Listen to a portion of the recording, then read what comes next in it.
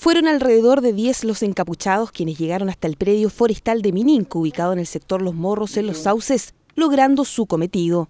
Allí amenazaron con armas de fuego a los trabajadores, reteniéndolos al interior de diversos vehículos, para luego iniciar el fuego en un camión grúa, 2 retroexcavadoras, 2 camiones, una camioneta y un furgón.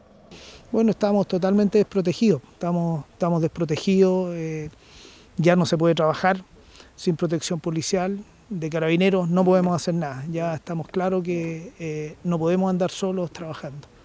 El riesgo es latente, ya esta es segunda vez que nos dañan a la empresa. Para huir del lugar, los encapuchados robaron 2 camionetas, encontrándose con personal policial en el camino, lo cual dio inicio a una persecución. La fuga culminó con los 2 vehículos volcados y los antisociales heridos, hecho que no fue impedimento para que los delincuentes continuaran su huida a pie. Posteriormente a la quema de los vehículos, huyeron y se perdieron el control de las camionetas en donde se trasladaban y luego posteriormente se dan a la fuga por el predio forestal, entre el bosque, siendo perseguido por carabineros, los cuales no lograron hasta el momento, no han logrado la captura. Ayer estuvimos muy cerca, seguimos trabajando en la parte operativa y en la parte investigativa tendiente a tratar de lograr la detención de los autores.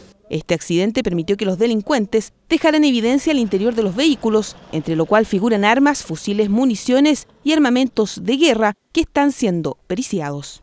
Estuvimos muy cerca de atraparlo, pero por lo menos dejaron bastante evidencia que yo creo que se podrá trabajar la investigación. El uso de armamento de guerra y de armas automáticas es recurrente en delitos de este tipo. Así quedó evidenciado en un audio registrado la noche del domingo en Ercilla, donde hubo enfrentamientos con carabineros. Estamos parapetados 5, por la distancia que mantienen esto, solamente llegan con poca fuerza los perdigones al domicilio. Estoy haciendo uso de la clave 25 para repeler el ataque.